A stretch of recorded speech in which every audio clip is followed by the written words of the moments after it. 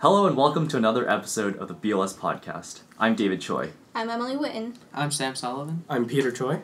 And today we are joined with two science teachers, Mr. Balicki and Mr. Galego. Hello. Hi. So this is going to be an interview on kind of 8th grade science. Recently we found out that 8th grade science is going to start being a thing. So... Oh, it's been a thing. Yeah. Oh, really? So tell me about it. What's been the history behind this kind of 8th grade science, and why did it get, why was it taken off, and why is it being put back into... Sure, yeah. So our school historically has had a different course assignment process than a lot of other schools. The classics, obviously, you've got the Latin in classes in the first 4 years here, right? Take Latin. Yeah. So the way that classes were assigned were different from a lot of places. So over, I would say, the last 20, 30 years, every school in the Commonwealth started having science in every middle school year. And our school is a unique middle school, and so we would have a period where there was no science in the 7th grade, but there was science in the 8th grade. And then it moved towards there being science in the 7th grade, but no science in the 8th grade. But really the norm across Massachusetts is that there's science every year. And there's an MCAS test for science in the 8th grade that students at Boston Latin School have historically struggled on a great deal, having not taken it.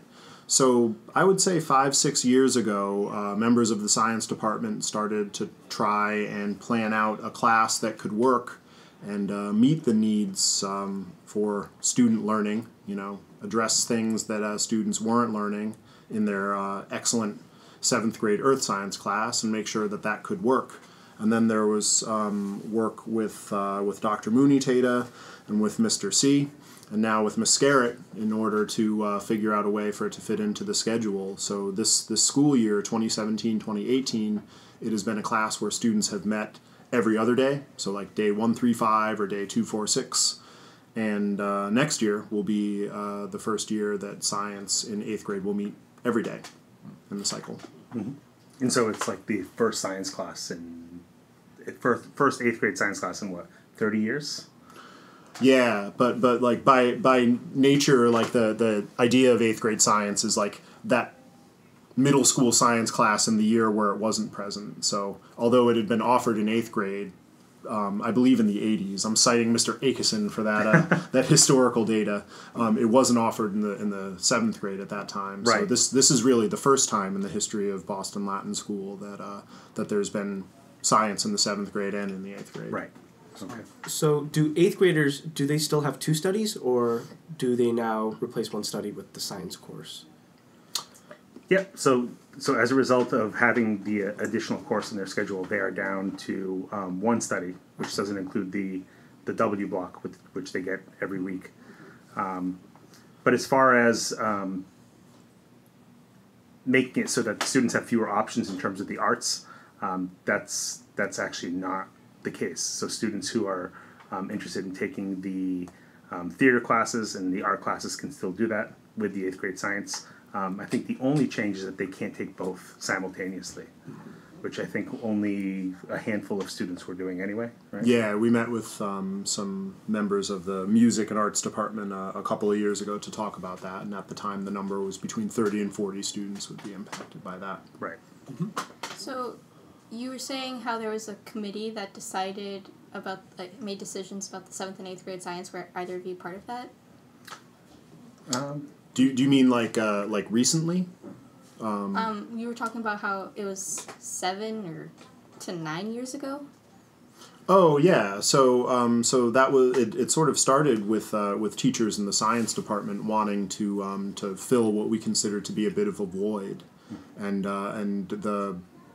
I wouldn't say it was ever a formal committee, but it was teachers talking with teachers. So it started with science teachers talking with science teachers, and then we talked to teachers in other departments and the 8th grade clusters and administrators to all sort of find a common solution to the problem. So a committee is kind of can sometimes be kind of closed door, but I've felt that over the past 6 or so years that it's been a very open door process, that people from sort of all departments and sort of like points of view at the school have been able to be involved, which has been actually a really cool thing.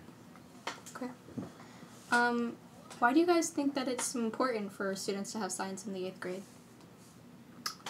So what we're finding, like Mr. Balicki said, is students entering the 9th grade really had a gap in terms of their understanding, not so much in terms of content, which isn't as important, but really understanding the nature of science, and what scientists do and how science is done.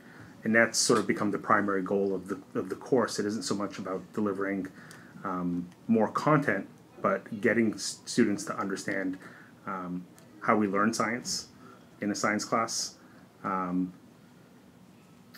and just getting them ready for those higher level courses in 9th and 10th and 11th grade with Biology 1, Chemistry, and Physics.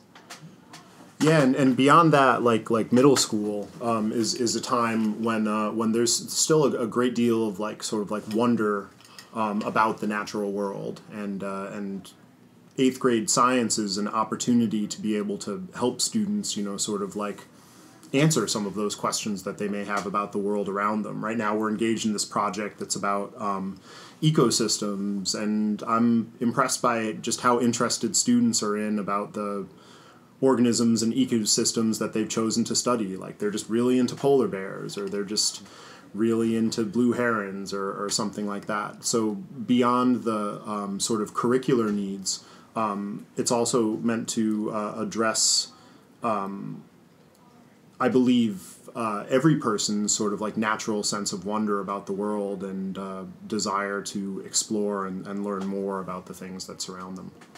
Right, and it's an important time in a student's development in terms of their age. I think they're still at the point where they feel free to ask questions, and they don't feel uncool about being very excited about science. Not that particularly fades with every student in high school, but obviously with younger students, the enthusiasm for science is definitely there. So we're kind of missing out on that important period in a student's career, I guess you would say, by not having a science course for them. Yeah, exactly.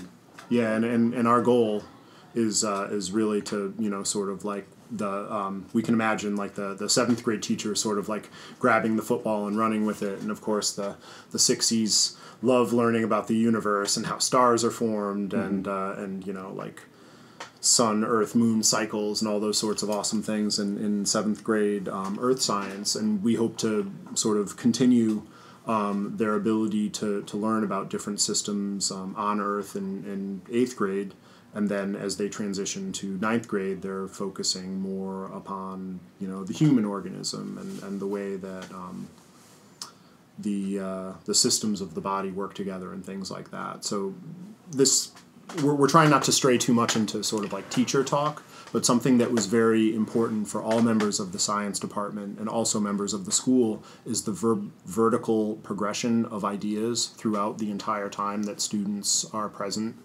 in science classes at Boston Latin School. And having science in the 8th grade allows us to fully articulate those ideas and give students an appropriate middle and high school science experience. Do you think much is going to be changed next year based on like what you've experienced this year with 8th grade science, or? Yup. Yeah.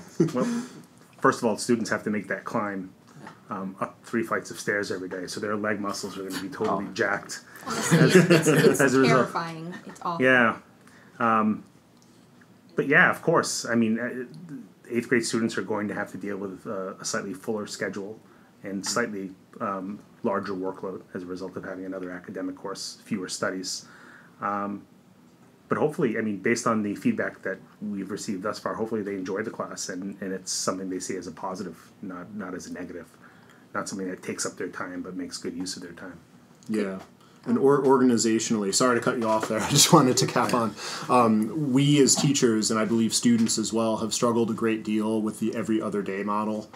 Just for a recent example, the students who we saw on Monday, The last time we had seen them had been the previous Tuesday, because they were meeting Tuesday, Thursday that week. Thursday there was a snow day. That meant there were 6 calendar days in between what they had last learned and what they were supposed to learn.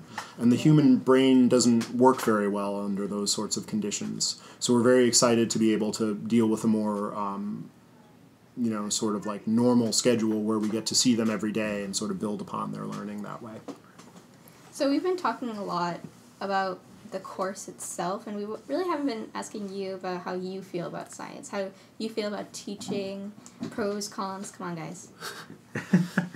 Well, I think obviously we wouldn't be here if we didn't have a love of science and the natural world, and passing on that knowledge to younger people. Yeah, Mr. Balicki. I mean that's the I guess that's the politically correct answer. I guess I couldn't be a professional athlete or a scuba diver or something more exciting. No, I'm kidding. I don't know. No, you kind of brought it to the student-teacher basketball game. That's I think true. There's still a hope for you. Maybe at least in the minor leagues or in Europe. For me, like I've been teaching science has been my only career. I started teaching right when I graduated college as an undergrad, and I got my master's degree while I was teaching.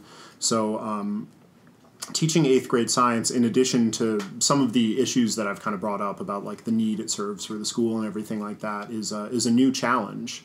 And I think when a career is taking place over the long term, for me it'll be 35 years or so, it's important to take on new challenges and try new things and to kind of get outside of your comfort zone. I felt very comfortable teaching chemistry and AP chemistry, and 8th graders are quite different from AP chemistry students, and I'm learning a lot.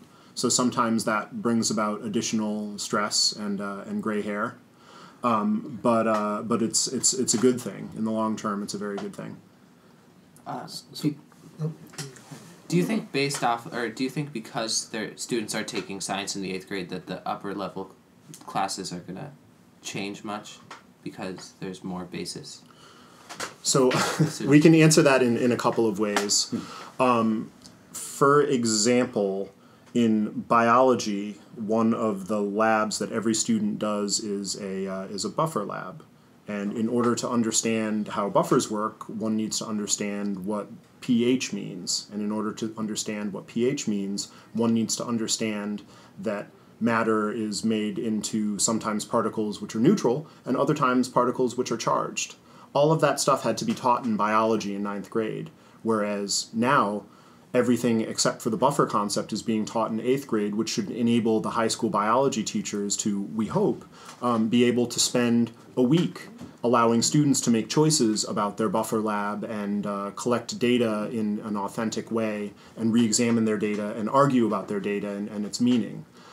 So in that sense, teaching some content in 8th grade will free up the ability of high school teachers to focus on content that is appropriate for high school students and not sort of remedial middle school content that students had missed as a result of the missed year.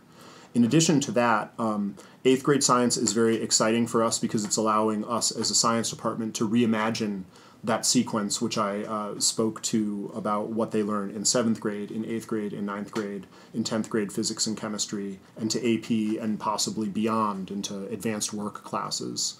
So although that is in its embryonic stages of development, it provides the science department with some very exciting venues for self-study and progress and development as a result of the absence of that gap. Right.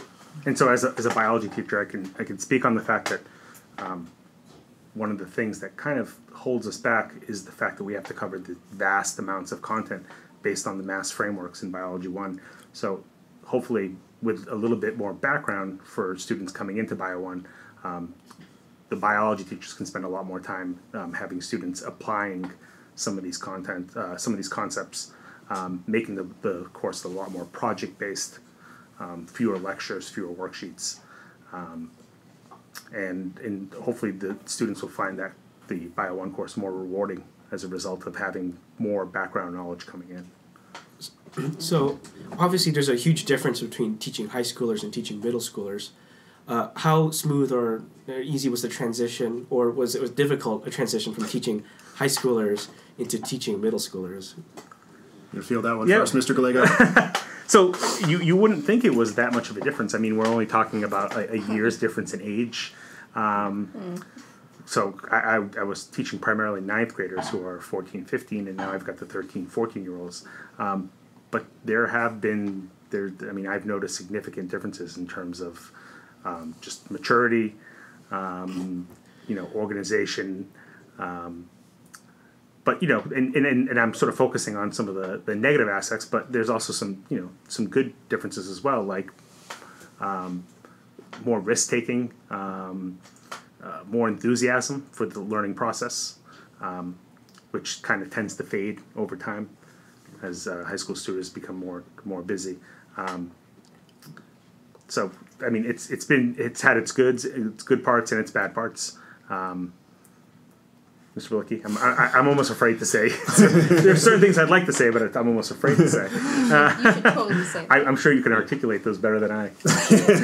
I doubt it. 8th grade is a really interesting time in everyone's life. And so it has been a very steep learning curve, definitely for me, since I've primarily dealt with older students throughout my career. But it's also interesting, and I don't know, like I have kids who aren't middle schoolers yet. Like one of your kids is in middle school. I have a 9th grader and a 6th grader. So they're past it. Yeah, so you have a middle schooler and a high schooler. Yeah. Do you go so to I'm this school? No. Yeah. So my kids aren't there yet, but just like I guess in the long term path of being like a lifelong teacher, it is interesting to learn about different contexts in which people learn. So middle schoolers are quite different, and 8th graders are not little high schoolers. They're also not like 7th graders part 2. 7th graders and 8th graders are also very different at our school. So kind of learning about that and uncovering that and finding productive ways to facilitate learning is a challenge, but is an exciting challenge. Usually. Right. Sometimes I get a little stressed out over it, but overall it's been an exciting challenge. Why is it called Unified Science Foundation? I was wondering that. Do you have any cooler names for it? Pre-bio. Pre-bio? Well, so, I mean, one thing we didn't bring up is that the course is going to cover all 3 fields of science. So we're gonna have a unit on chemistry, a unit on physics, and then 2 units on bio. So it isn't just a pre-bio class. With environmental issues sort of interwoven. For example, in our sort of chemistry unit about chemical energy and chemical interactions, the theme of ocean acidification was kind of like where we concluded so that we could learn about this environmental problem, which deals with a lot of the science that they'd been learning throughout the unit. Ultimately, it was called Unified Science Foundations because it was kind of already in the system for Boston. So it's just a name that's given to science that's in the 8th grade. So we kind of didn't have any choice because otherwise it would require reconfiguring some sort of backdoor stuff in SIS. So it's not a very exciting reason why it's called that. So you guys, at least in my experiences in Miss Bateman's class, you guys are just very fun. I kind of want to compare you guys to the Latin teachers. You guys are all really, really cool. Could you guys see yourselves like voting for a new name for the 8th graders? Sure. Miss Bateman overriding everything. Oh, well, she's prone to do that. Yeah, we'd be all for it. Whatever could help, sort of give everyone a good impression of the initial course. Okay. So both of you guys have been science teachers for multiple years. So, including teaching 8th graders, but what's your favorite thing about teaching science to students at Boston Latin School? That's a loaded question. Yeah. It can be simple. So the students that we tend to teach tend to have a little bit of and I don't mean this in a negative way, a self-centered sort of view on life, and that's fine. That's sort of the way students this age typically think. But when you get those aha moments, when a student figures out something personal about their life, their family, their situation, which now makes more sense to them as a result of learning what they learned in science class. I think those are the most exciting, and what makes the students most excited learning about in class. Mr. Balicki? Yeah, for sure. Not surprisingly for a science teacher, I think of a Richard Feynman quote, and I'm gonna butcher it a little bit. Like, he's a very famous physicist, and he basically said that, like, you can know how to say a bird in every language of the word, but until you can truly understand what makes it tick and why it flies, you kind of understand nothing. That's a paraphrasing of a quote that I can't give exactly. But I think that speaks very much to what I believe science is all about, is trying to decipher what makes the world tick, trying to find something that doesn't fit into the way that you think about the world and seeing if that should, in fact, change your worldview or whether that was a mistake and whether that should be sort of like smoothed out. So this attempt at like trying to uncover some sort of mechanistic understanding of the way our fascinating world and universe works is definitely something that I hope is part of what students think about when they're engaged in studying the class. Because even though from day to day, when there are binder checks and do nows and you know, like tests and quizzes and all that, we can kind of get lost in the process of doing school. But ultimately, it's meant to expose people to the wonder of that sort of like investigation and exploration. Okay. So actually, I have one final question for you, Mr. Balicki. So I heard that you're really good at the guitar. Nope. You heard wrong. Does anyone have a guitar here? Unfortunately, I We don't. put some licks on the It's podcast. just like Lay down this downloads tasty like lick. a guitar app. I don't know. So if we're winding down, could I'm going to railroad this a little bit. Could we tell could we tell our favorite science jokes? Do any of you have a favorite science joke? Multiple interviewers. I just have one. Okay. But what did this toe say to the sister? Wait, what did the foot say to the sister foot when she was stepping on his foot?